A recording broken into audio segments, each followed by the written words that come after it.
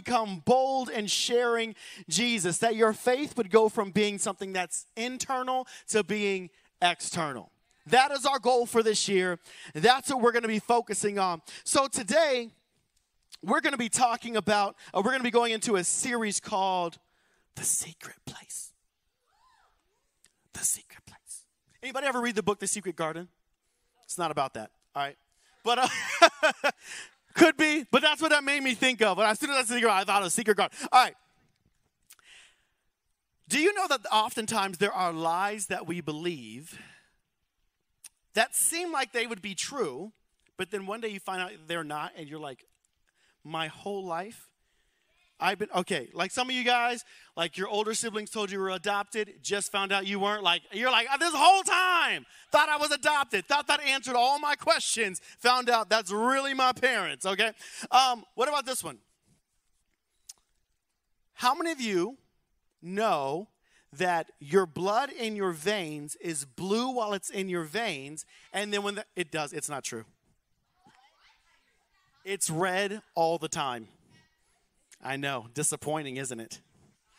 You thought it was like one of those spoons out of the Trix boxes and you put it in the milk and it changes colors? Nope. How about this one? Did you know that chameleons do not change color to match their surroundings? They don't. They change based off of like emotion and mood and things like that, but they don't just like change to match. They don't work like that. Isn't that disappointing? How about this one? How many of you were told by your parents when you were little, don't swallow your gum? Why not? Why not? It'll be in your stomach for 7 years. That's not true. You can eat it like cereal. I'm just kidding. Don't do that. Don't do that. It can't actually block you if you eat a lot at one time, but it actually just disintegrates in your stomach in a very short amount of time. Not true, Mom and Dad. How about this one? Sugar makes kids hyper. It's not true. It's not true. Isn't that disappointing? Okay, now here's the one that really got me. I was very disappointed about this. I used to believe, and people told me, that if you went to the Empire State Building and dropped a penny from the top of it, that it would kill somebody if it hit them. But it won't. If I ever go to New York, I'm wearing a helmet, I'm walking around the Empire State Building, nobody's dropping pennies on me, we're in a coin shortage anyway, doesn't matter. I was ready for it. Not true. Extremely disappointing that the way I thought things were are not the way they are. So we're going to jump into a little story here where Jesus is talking to the people, and he wants to explain to them that the way they thought things were isn't actually the way things are. There used to be these people, they were called the Pharisees. Say Pharisees. Interesting thing is their name starts with a PH and not an F. They were called the Pharisees. And the Pharisees were the religious scholars. They were the people that would read the Bible and they would pick it apart and know every little thing about it. They would memorize the first 5 books of the Bible. Okay? Memorized. So much so that they could tell somebody, okay, in the book of Deuteronomy, what's the 32nd letter on the 15th line of the 5th page? And they'd be like, T. That's the way they knew it. And the way that they thought about was that the more spiritual they appeared to people, the more spiritual they were. And the people would look at them and be like, they're so spiritual. Wow. So they would do things like they would walk into church and they'd be like, hey, guys, it's time to give the offering. And we have these offering boxes in the back. You just kind of give on your way out. You know, nobody needs to know. But they would walk in, and they'd be like, hey, it's offering time, and we want to give to God. And they'd be like, Pastor, I got some money to give. And they just start, yep, those aren't ones, y'all. Those are hundreds. All for the glory of God. And people are like, oh, my goodness. You see how much they just gave to God? That's incredible. And they'd be like, yes, it is. Or they would fast. How many of you guys know what fasting is? Fasting is when you give up food so that you can go after God, pursue God more. But when they would fast, they would go, they grab some dirt, put it on their face, rip their clothes a little bit, and they'd be like,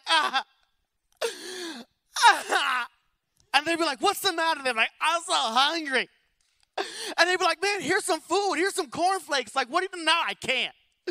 I'm fasting. I'm fasting. And people would be like, oh my goodness. These people, they're so spiritual. They would go into the middle of the town, find a place to stand on, and they'd be like, it's time to pray. Dear omnipotent, omnipresent, great, majestic God, I thank thee that thou hast blessed me with incredible good-lookingness, like that of a wild stallion. God, omnipotent, omnipotent one, I thank thee that thou hast given me the biceps of a silverback gorilla. God, I thank thee. And they would just, as loud as they could, as much as they could, and people would just be like, whoa, these guys, incredible. And so this is the way that people were used to thinking that you should relate to God, and they would feel like, I can't measure up to that. I don't know what omnipotent means. And they would just be like, man, these guys. And so Jesus shows up, and he begins to teach them some things that are different than what they thought. In Matthew chapter 6, verse 5, Jesus says this, when you pray, don't be like the hypocrites. Now, here's the interesting thing about this, is that Jesus knew the Pharisees were listening to him because they were always waiting to see when Jesus would mess up and say something wrong, just like hypocrites do. And so he was like, don't be like the hypocrites. And he's like, I'm not going to point any fingers. Don't be like those guys. For they love to pray standing in the synagogues and on the corners of the streets that they may be seen by men. He said, assuredly, I say to you, they have their reward. Do you know what their reward was? Their reward was people coming up and going, wow, you're so spiritual. Oh, you're incredible. And God was like, there you go. That's what you get. High five. That's it. Now, how many of you have ever had somebody compliment you about something and it just wasn't enough? Let me explain to you, right? Let's just say that you just did something really great. Whatever it is for you, the thing that you really like, and you were great at it, right? Or maybe you posted a picture of yourself, or maybe you won something, or you did something, or you whatever it may be, right? And then somebody came up and said, hey, that was really great. That was a great job. That was a great picture. That was nice. And you're like, thank you. But as soon as you said thank you, you wanted more. You wanted somebody to say some more. And so you went and found somebody else. And you're like, hey, did you see this? Hey, did you know that I did this? Hey, did you know that I had? And they're like, hey, good job. And you're like, thank you, but it's still not quite enough. And so then you go to somebody, maybe the same person that already said good job. And you're like, hey, are you sure that it was good? Like, are you sure I did okay? So they'll say it again. They're like, no, it was great. It was awesome. You're like, I feel kind of weird about it. And they're just like, no, it's fine, okay? I meant it when I said it. But because, you know why? Because we were never meant to be satisfied by being verified by people. That's never what was meant to satisfy us. We were made to be connected with God. For him to tell us, well done. For him to tell us, good job. You know, when Jesus showed up and he started his ministry, at 30 years old, the Father spoke from heaven and he said, this is my son. I'm well pleased with him. He verified and confirmed his son. And because Jesus had the verification and his Father's love, he was able to overcome when people would talk bad about him, when they didn't want to be his friend, when they betrayed him, when they backstabbed him. He was like, that hurts, but I don't need you because I got my Father. It hurts, but I don't need it I'm okay. When the Father is the one who verifies you, you're going to be okay. You were never meant to be having people tell you who you are. You are always meant to be in an amazing, crazy, fun, committed, serious, but incredible relationship with God. That's what you were made for. And until you have that, you will always feel like something is missing. So Jesus says that. He says they're going to get their reward. Then here's what happens. In verse 6, he says, but when you pray, go into your room. Well, where did those other people used to go? Where did it say? On the street corner, in the synagogues, out in the open. He says, no, I want you to go into your room. And when you've shut your door, shut your door. What's he saying? He said it needs to be personal. This needs to be personal.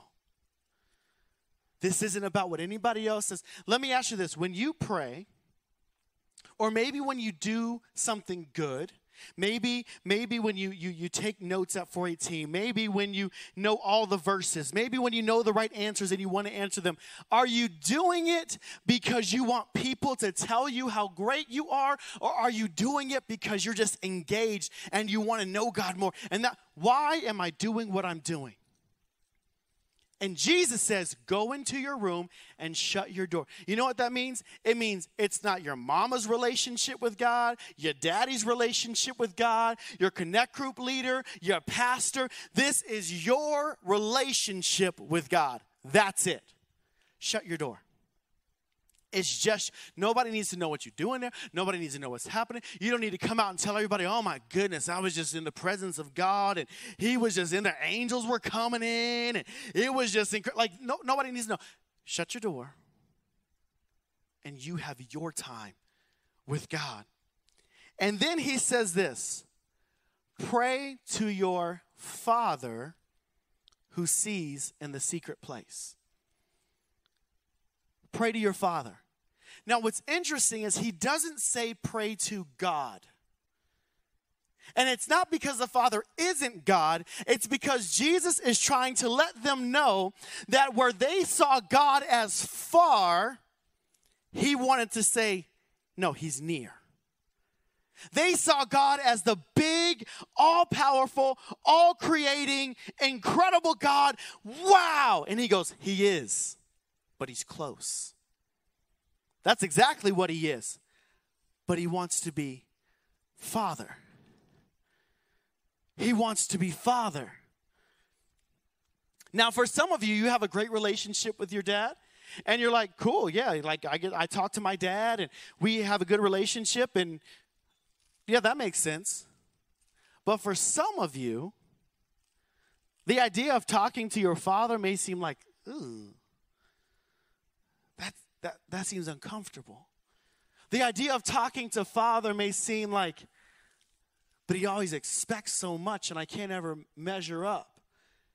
Maybe you don't even know your dad. Maybe you never met your dad. I don't know what your relationship with your dad is, but for each person, when I say that God is Father, it will give a different response.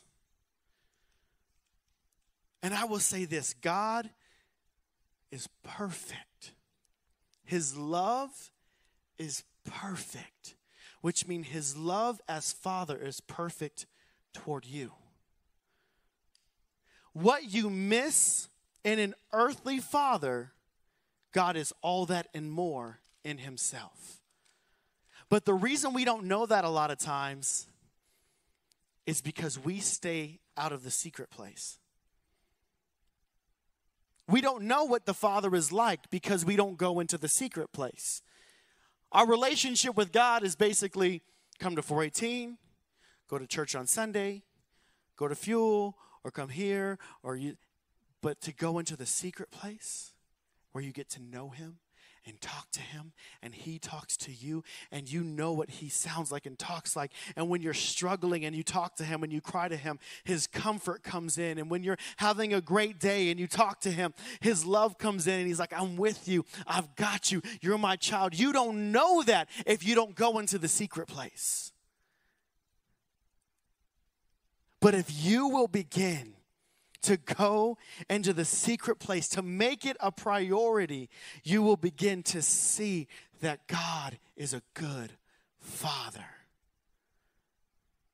That He will heal the issues we have with our earthly fathers, that He will come in and fill those voids, those empty spots where we go, man, I wish my dad had, I wish my father, I wish we had.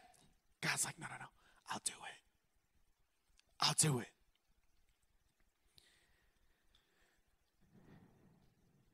Can you go back to that one, Ben?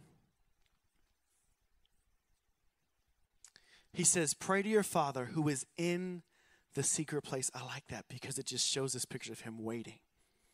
I just see this picture of God. He's not mad. He's just kind of bored. He's like, all right, I'm just kind of waiting for you to show up. And when you do, I'm ready to talk. I'm ready to, what do you do? I'm ready. I'm your Father. I'm ready. He's just waiting for you to show up, your Father who's in the secret place. Now listen, it doesn't have to be your room. Some of you guys may share a room and it can't be your room. Okay? It could be anywhere that is just you and God. Go outside, take a walk.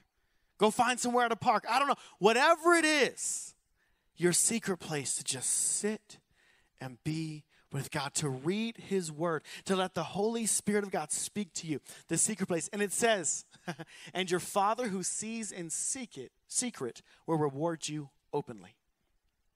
Meaning this, that what you do in the secret place with God will become evident when you're around people. They're going to be like, what is it about you? Because see, you become like who you hang around. You become like who you hang around. So if you are spending time with God every day, eventually the way you respond to things will change. The way you love people will change. The way you deal with hurt and pain, the way you deal with stress will change. Because you become like the one that you hang around. He says, I will reward you openly. Now, that word reward means to basically give somebody something because of something they gave up or lost or because of the effort they put into it. Now, we don't go spend time with God for the reward, but the reward is what He gives us anyway. So when you're sitting there and you're like, well, I need to go to bed because I got to get up early to spend time with God, God sees that. He's like, I see that effort. I see that you sacrifice staying up late and watching this, being on TikTok for 2 more hours. I see that you sacrifice that so you can spend time with me. I got something for you. Now, I'm not going to tell you what it is because I don't know what He's going to do. I just know that He says He will reward you. A lot of times that reward is going to be the peace that you've been looking for. A lot of times that reward is going to be that He gives you answers to questions that are going on in your life. That reward could be so many different things, but God is saying, if you come and you seek me, I will reward you. Real quick, here's some things that He does say for sure. In Jeremiah 29:13, it says this, if you look for me wholeheartedly, you will find me. Some of y'all are like, oh, I come to church and I don't know, I just can't feel God. Or I go home, I feel God at church, but when I go home, I don't really connect with God. He goes, no. I promise you, if you seek me wholeheartedly, you will find me. A lot of times we seek God half-heartedly and wonder why He didn't show up. We're like, well, I sat here for 5 minutes and nothing happened. I listened to one worship song and I didn't feel anything. God's like, no. Come into the secret place. Day after day after day. Seek me wholeheartedly and you'll find me. Jeremiah 33:3. Ask me and I will tell you remarkable secrets you do not know about things to come. There's another verse in the Bible that talks about God's secrets and Him telling people His secrets. I love the fact that God has secrets. I love that. Do you know why? Because you only tell secrets to people that you're close to. And Jesus says if you come into the what? Secret place, then God is going to show you. He's going to reward you. And one of those rewards is that God shares His secrets with you. See, knowing God is not just this thing you do. It's not just showing up to church. It's not just reading your Bible. It is a relationship with the King of the universe who humbled himself enough to come and say, I'll make myself real to you. I will come and be a friend to you. Even though if God were to look at you, we'd be less than a speck. We're just nothing. Literally. Like in the existence of all that we are, and the existence of time as we know it, we're nothing. Our 90 years that we may live on earth is nothing. And God goes, but I want to be your friend. He loves you. And he goes, I will tell you secrets. Psalm 16:11. You will show me the way of life, granting me the joy of your presence and the pleasures of living with you forever. He's like, there's joy in my presence. When you're with me, there's pleasure, there's delight, there's a happiness. There is something that is beyond what this world can give you when you're with me. But see, we don't experience that, and so we wonder, what is even the point of following Jesus? They get to do whatever they want, and I have to not do this because it's a sin, but they look like they're having fun, and I'm not having any fun because we're not in the secret place. We don't have a relationship with him. We just have a duty that we do, which is coming to church and being a good person. That's not what it's about. It's the secret place. It's knowing him. It's him talking to you while you're walking through your day and telling you about who you are. Him giving you your identity. God, who am I? God, I know I'm different than all these people. Who do you say that I am? He goes, oh, let me tell you a secret about you. God's like, when I formed you, let me tell you what I was thinking. When I put you together, let me tell you what I was planning. Let me tell you the purpose. There are secrets that God has just for you. 2 Chronicles 16:9, it says, the eyes of the Lord search the whole earth in order to strengthen those whose hearts are fully committed to him. Another version explains it this way. It says that the eyes of the Lord are looking all over the earth so that he can show himself strong for those people. God's looking around. He's like, are you loyal to me? Do you love me? Are you committed to me? Okay, I want to do something really cool for you. He's looking for you. Matthew 10:27. It says, what I tell you now in the darkness, shout abroad when the daybreak comes. What I whisper in your ear, shout from the housetops for all to hear. Where does this whisper happen? In the secret place. How are you going to know how to help your friends know Jesus? How are you going to get a word from God about your friend so that they know that God is real because you know something about them that nobody would ever know? You didn't know because they never told you they had an eating disorder, but in the secret place, God told you they had an eating disorder so you could go and minister to them in a place that they didn't even tell anybody about. You didn't know that they were struggling with their identity, but God shares it to you in the secret place, and now you can go and help them figure out who God has made them to be. Why? Because the secret place, because what he tells you in the secret, you shout from the rooftops. I want to encourage you that the secret place become your favorite place. That you would say, man, I need to wake up in the morning so that I can spend time with the Father. And I don't mean just like, all right, got 10 minutes, let me get through this. No. It may take time. Listen, if you got a 10-minute capacity, 10 minutes is what it is. And it'll grow to 15 and 20 and 30. Whatever just start. God wants to do something and you that is incredible and will change your life forever. This life with Jesus is more than you can imagine. When I was 15, Ben, you can get something now. When I was 15, I was walking through school. I was walking through my school grounds, just minding my own business. And some of you may have heard this, but some of you haven't. And God said to me, Josh, you're either going to follow me or you're not. right? And I wasn't being bad. I was actually a really good kid. I just wasn't doing anything for God. I wasn't really like actively going after God. And God goes, Josh, you're either going to follow me or not. Like, what are you going to do? And I was like, oh, I guess I will. And I want to tell you this. I have never once in my entire life regretted that decision. I have seen people go off and live life their own way and look like they were having the best time. I've been made fun of for the choices that I've made. And I look at their life and I see the misery. I see the crazy chaos in their life. I see that they are smiling on the outside, but they're hurting on the inside. I'm like, why would I choose that over what I have?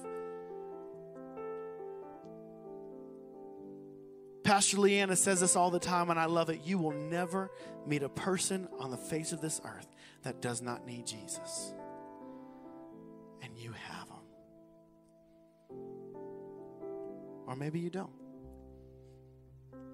If you don't have Jesus, if you've never given your life to Jesus, I'm going to tell you what that means. It's basically this. You have to understand that God made you to be in a relationship with him. That's what you were created for. And our sin separates us from God. What is sin? Sin is us saying, God, I'm going to do things my way instead of your way. He shows us in the Bible what pleases him. He shows us in the Bible what is true and what is good and what his standard is for what is right. And we go, nah, God, I'll do it my own way. That's sin. Lying, stealing, manipulating, hatred, anger, bitterness, disrespecting your parents. God, I'll do it my own way. And the Bible says the payment for sin is death. And this is a spiritual death, which means that we can't be in relationship with God, which means that we can't go to heaven, because there is a heaven and there actually is a hell. Hell was not made for people. Hell was made for the devil and his demons. But when people choose to partner with the devil by doing things their own way, they can't get into heaven. So Jesus says, listen, I'm going to pay your price. The payment for sin is death. All right, I'm going to send my son Jesus to pay the price for your sin. And Jesus allowed himself, God allowed himself to be killed by people on a cross because he was substituting himself for you. He said, I'll die so they don't have to. And all you have to do is say, okay, thank you for paying that price for me. But the beautiful thing is that Jesus rose from the dead. 3 days later, the Spirit of God raised Jesus up in power. He didn't leave him there. He came back to life. This is a documented fact in history. This is not just religious words and jargon. This is a documented fact in history. Jesus came back to life, proving that he was God, that he was stronger than death, hell, sin, and all of your problems. And he says, listen, if you just give your life to me, I will be your Lord. I will change you. I will heal you. And I will give you a brand new life. Because he loves you. He loves me, this little speck. He loves you so much that he says, I'm inviting you into a secret place. And God is the most inclusive God you would ever want to have. He says, everyone who repents of their sin and invites Jesus to forgive them will be saved. Everyone. And that life with Jesus starts right now. And you don't have to be afraid of COVID. You don't have to be afraid of death. You don't have to be afraid, because eternity is secure and heaven is our home, and we will live forever with him whenever he brings us home. This is the hope of Jesus. So would you just close your eyes? If you have never understood this for real. Maybe you've known how to do all the stuff and raise your hands, but you've never actually understood it. And you want to actually give your life to Jesus. Allow him to forgive you of your sins, to change you. I just want you to stand up and be bold. Just stand up. Good. Good. Good, good, good, good, good, good, good, good, good, good. Let me tell you why I said stand up. Because even though he invites us into a secret place, what he does in you will become public. And this is a safe place for you to be bold for Jesus. And I want you to start being bold for Jesus here so you can be bold for Jesus out there. Let me tell you this, I'm proud of every single one of you that stood up. I'm incredibly proud of you that you took a step of boldness. So everybody sit and go ahead and stand up with them because we're a family. Everybody just lift your hands up to Jesus as a way of saying, God, I surrender.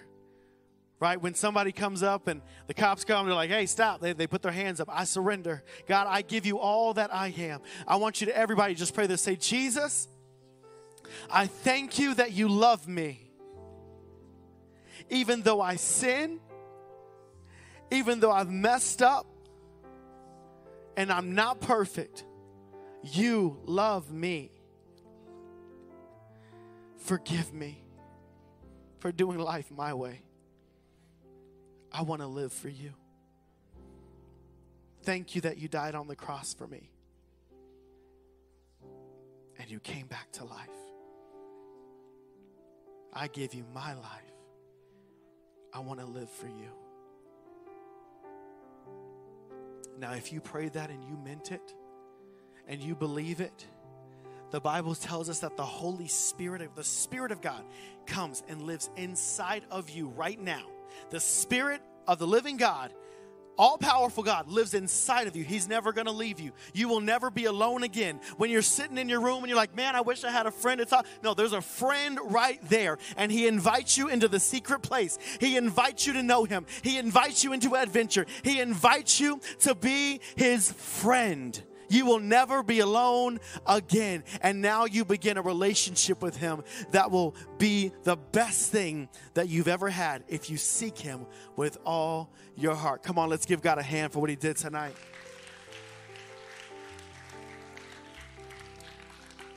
Now I'm going to pray over you and we're going to go to connect groups. God, I thank you for what you did for every teen. Come on, lift your hands up to him one more time. I thank you for every teen that said yes to you. I thank you for every teen that stood up boldly. God, I ask that they will begin to feel your pleasure, that you are proud of them, that they would feel your spirit warming them, that they would feel your comfort around them, and God, that they would begin to even sense you changing them the moment that they step out of these seats. God, you are good and you're doing a great thing. Seal it today in Jesus' name, amen.